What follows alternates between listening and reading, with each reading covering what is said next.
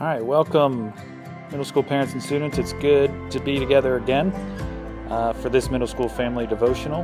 I hope you're enjoying this series as we'll get to do it for the next few weeks together. And again, just a reminder, this is kind of taking place of what we've been doing on Sunday mornings with how to study the Bible. But what's I think really cool is parents are getting to hopefully do it together with their students at some point, either on a Sunday or at some point throughout the week. So from here on out, the video is going to look a little different. What you're seeing here is my iPad screen.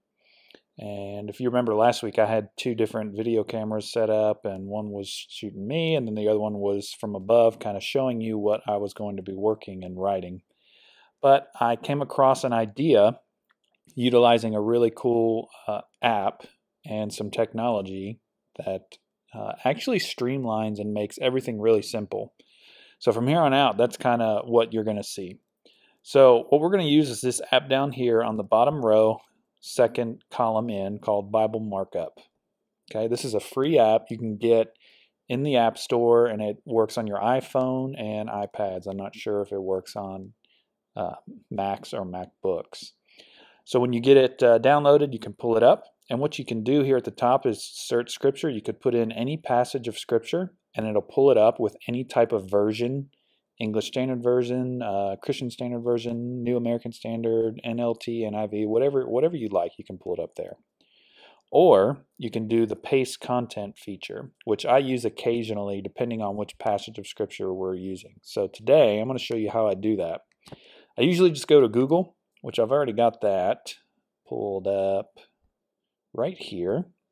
Here's our passage, Colossians 2, verses 1 through 5. That's the one we're going to be looking at.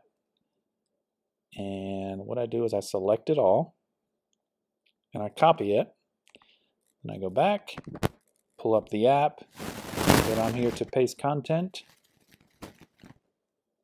paste, and there it is. So this is what we have to work with. This is the main screen.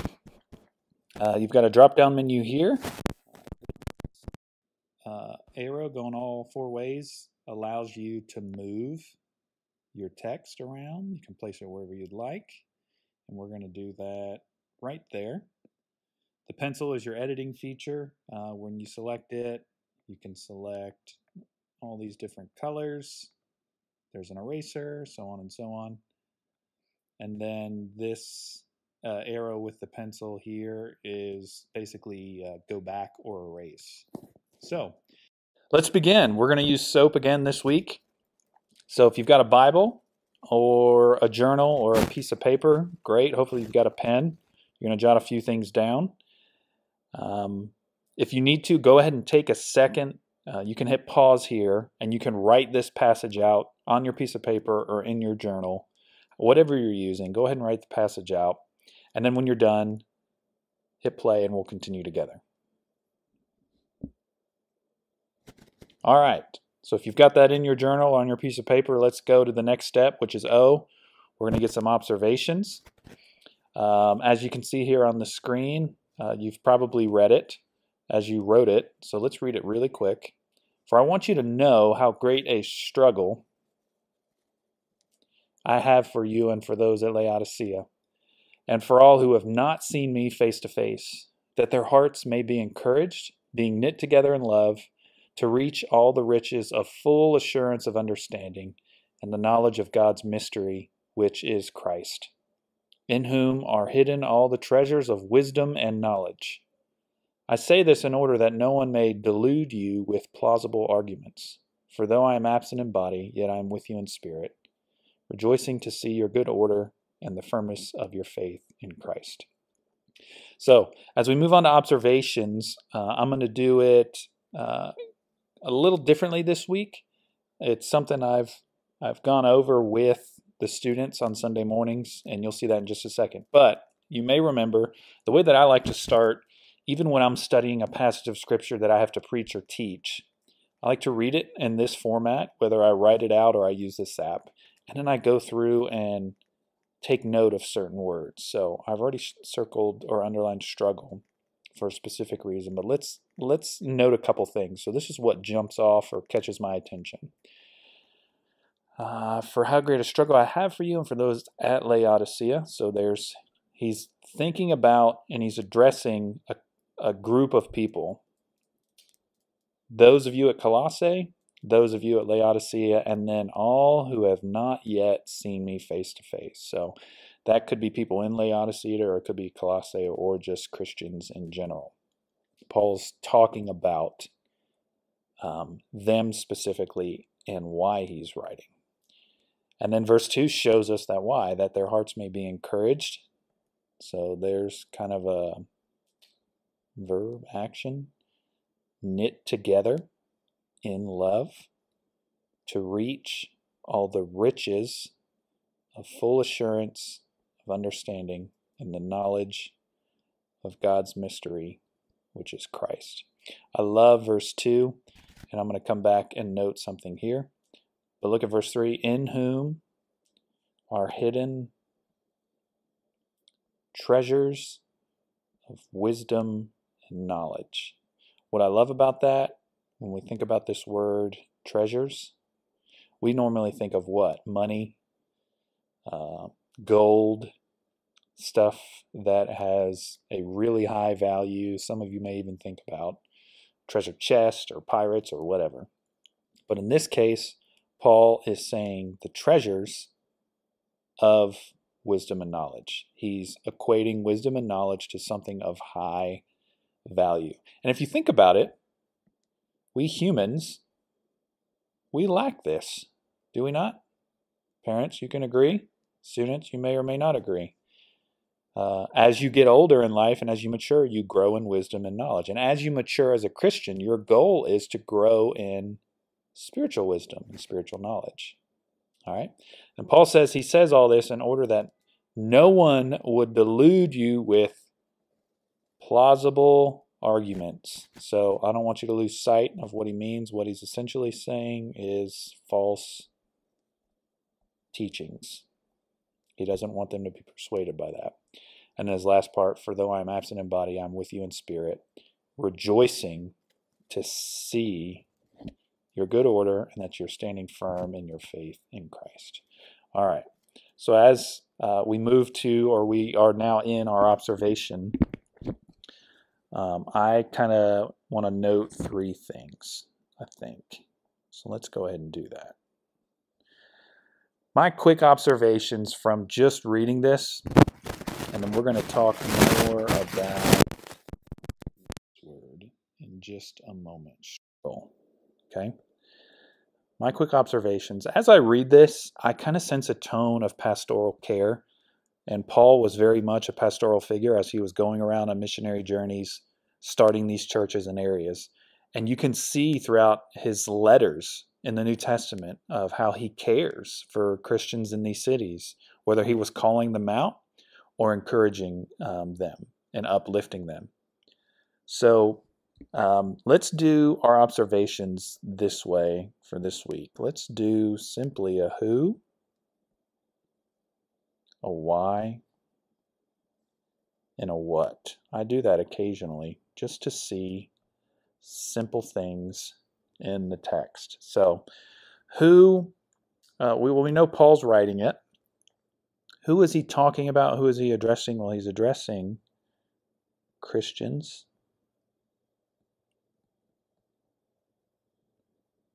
at Colossae.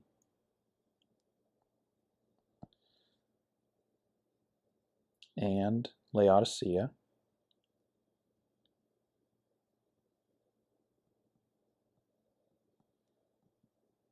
And those he hasn't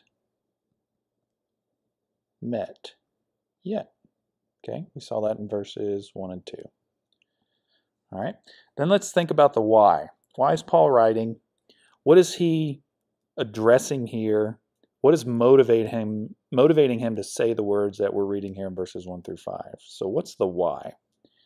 Well, if you look at verse 4, the answer is that Christians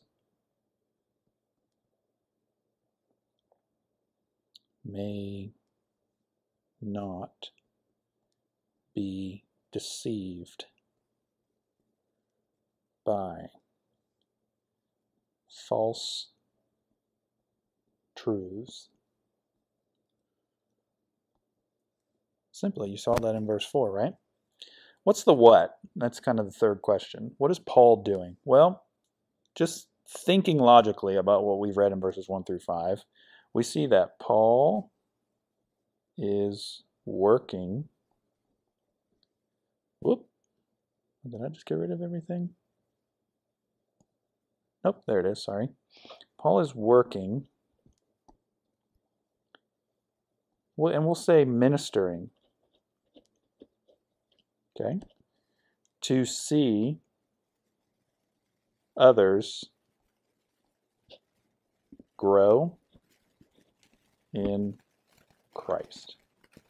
Now there's another word that came to my mind as I read this, and I want to note it, because what I think Paul's talking about, especially when we think about wisdom and knowledge being hidden in Christ, Christ being God's mystery. Love those two words. Paul, this is not the first time Paul uses it, by the way. He connects the word mystery to God's Son, Jesus. Indeed, his life, his purpose, I mean, we understand it to some extent, but when you think about how scandalous that grace is and how mysterious it is and everything that Jesus is, and we still fully don't grasp it. But what Paul's wanting to do here is see these Christians grow in maturity.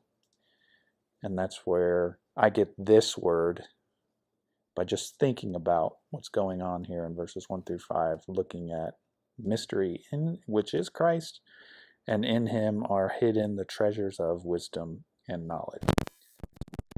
And keep in mind, my mind is not your mind. My observations and applications may not be yours.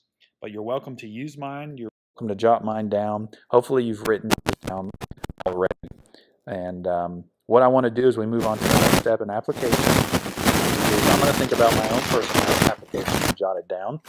But I want you to hit pause now and write down some applications from maybe what you've seen that I've wrote or what you've written down as your own observation. So hit pause here, and when you're ready, start again. All right. I'm assuming now you're ready to go. As you hopefully have paused and written down some application, we're going to move on to that next step now. So I've cleared my slate here, and I'm going to write down a few points of application. One thing I didn't mention earlier, and you may see here at the top, I've written Paul's ministry to the church. So what you can do when you're reading your Bible, sometimes when there's a new chapter or a new paragraph, there is a title or a heading for that section. And what's great to note and see that is when you see those titles and or those headers, it gives you an idea of what you're about to read. So in the ESV Bible, the section, the paragraph before chapter 2, they have Paul's ministry to the church, and that very much fits in with what we're reading here. Paul is ministering in this letter to Christians in Colossae, and we see that he's again mentioned those at Laodicea and all who haven't seen me face to face. So he's ministering to the church. So let's think about some application from our observations. Remember, you can have just as many applications as you do observations. You don't always have to. For this video, I'm going to do 2 applications. Okay. Now, remember, again, I'm thinking pastorally. Me being a pastor, I'm approaching this text pastorally, and I want you to see that. That's what I've communicated to you. But what you need to do and what's important for you to do as a Christian, a church family member, or a part of a church congregation, how does this passage apply to you?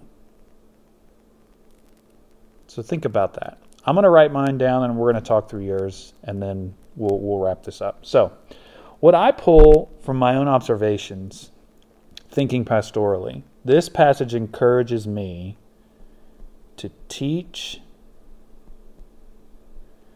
the whole counsel, sorry if this is a little sloppy, of God. So, well, let's just do a line. In order, so teach the whole counsel of God in order that Christians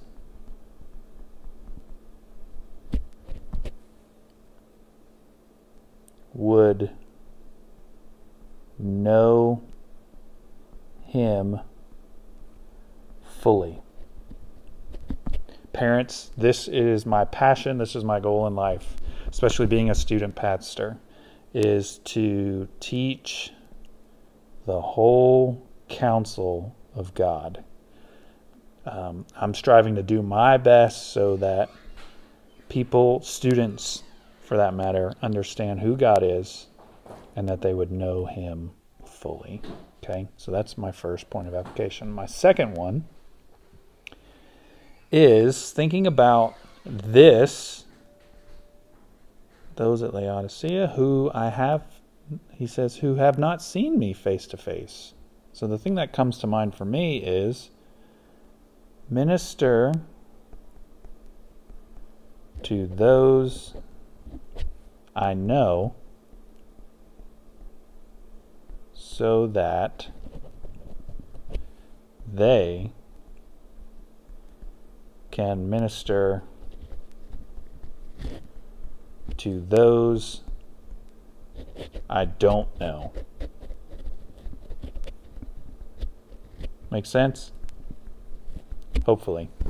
And this is where we'll talk a little bit about your application. So, as we've read and hopefully understood this or seen it a little differently, the word I underlined at the beginning of our time was struggle. I underline that because I find that word interesting, and Paul's saying he's struggling through something. Well, I dug a little deeper, as anyone can, to try and find out what this word means. What is Paul communicating when he writes that? And what I found was the Greek word he uses is actually striving. And he used the same word back in chapter 1, verse 29. That he was striving towards something. So we can almost read it this way. For I want you to know how great I am striving for you and for those at Laodicea and those who have not met me, so that we read that literally. He's saying there, he's talking about these people. Okay? But in a very real way, you reading this in the year 2020 can say you or your, so that your hearts may be encouraged, being knit together in love, to reach the riches of full assurance and understanding. I was listening to my devotional today, and oddly enough, it was on Paul. And the premise of the devotional was that Paul was saved. Remember who Paul was before he was Paul. He was Saul, and he was a persecutor and trying to kill Christians. God saved Paul so that you would be saved, would be a Christian today. Isn't that an amazing thought? Like, think about it. We have a written copy of the Bible, Old Testament and New Testament. And quite literally in verse 2, if we put ourselves in that. Because look who's writing. Paul. And he's writing these words. Like Paul had, I think he did to some extent, but I don't know if Paul fully understood just how great God was going to use his life and his writings for the church for thousands of years. I mean, that's an awesome thought, is it not? You and I are Christians. We've heard the gospel and we've believed it because Paul strived. He ministered. And he cared for people he would never know. so that they would know Jesus. Amen. So, whatever your application is, as we get down to the last part, the prayer, the way we respond. I know how I want to close this video, but I want you to think about how you're going to respond and how you're going to turn these thoughts into prayers. I think the simple application for you guys is to think about how you would minister to your family members, students. You very well can minister to your family members. You can minister to your friends who don't go to church. But what if we started thinking on a global scale and then on a future scale? So what I mean is, you start thinking about how you're living your life, how you can live your life boldly for God, share the gospel, and then think about all the other people that may come to know Jesus because of your ministry, of your faithfulness. I mean, think about it that way, of your faithfulness to be obedient to God's commands. So what I want to do to close is to pray, since God has blessed me and gave me the privilege to be your pastor. I want to pray kind of pastorally over this text and over you. And thank you for watching and tuning in. I'm really excited about what technology has afforded us to do, and that we get to look at the scriptures in this way. And I hope you'll continue to join us in the weeks ahead. So let me pray, and we'll be finished. Father, thank you so much for Paul's words. More importantly, thank you for Paul's life. How awesome it is to think about Paul doing day-to-day work, being a minister of the gospel so many years ago, but how his life and his work has a direct effect on us today, even as we read his words in the New Testament. God, we know that his words were your words, and you gave them to him, especially when we think about everything that we get in Jesus Christ. So, Father, help us to grow in wisdom and knowledge. Help us to understand that indeed what you offer to us in Jesus is more valuable, to be treasured, counts way more than anything else we'll experience on earth. So, Father, help us to find joy and purpose and meaning and pleasure in him all the days of our lives, even during tough days like these. Help us to be faithful to you. Help us to learn how to share the gospel effectively. Thank you for your word, Lord, and thank you for your Son, Jesus. It's in his name we pray. Amen. Thank you again for joining me this week. Hope you all have a great week. We'll see you next time.